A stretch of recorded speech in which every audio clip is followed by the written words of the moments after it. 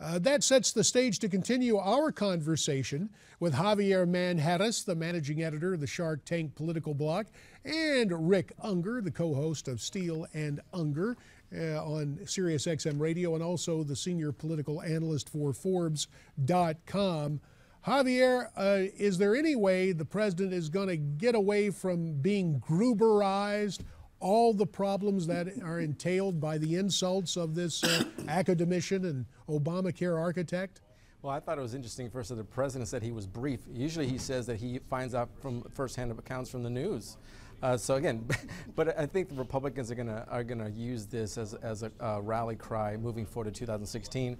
Why wouldn't they? They've been railing against Obamacare since the inception of it, since it was even started being discussed, and this is the smoking gun they were looking for, like as I mentioned before. Why wouldn't they? This is a winning issue for them.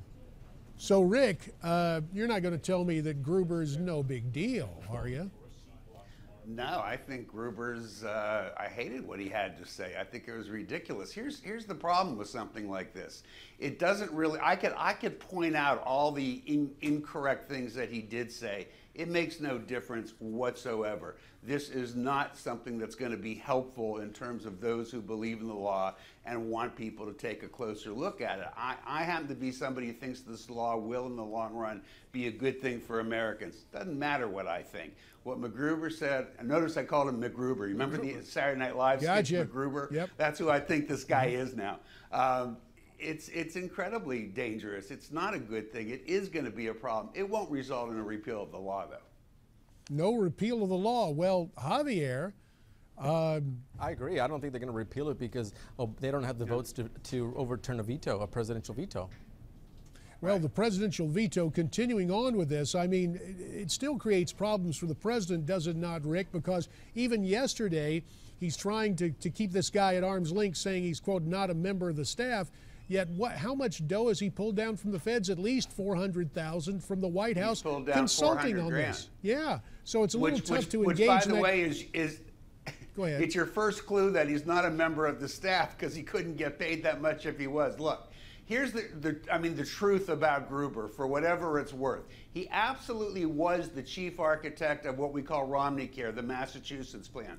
He was a consultant in terms of Obamacare, never wrote any of the law, was involved in a number of meetings. I've only actually been able to track down one meeting where he was in a room with the president. I'm not saying that's the only time it happened. That's all I can show. We have to be careful not to overstate his importance, but again, it doesn't matter. He was part of the mix. He's somebody that people like me refer to a lot, and there he is, and there's what he said, and he said some worse things, you know? And the hits just keep on coming. Javier, is this going to eventually play out and burn out, or will, in a weird way, does Jonathan Gruber become the Republicans' new best friend on to the next presidential election? 30 seconds left. You get the last word. Absolutely, he's their new best friend. But remember, this first came about, Romneycare came from Hillary Care.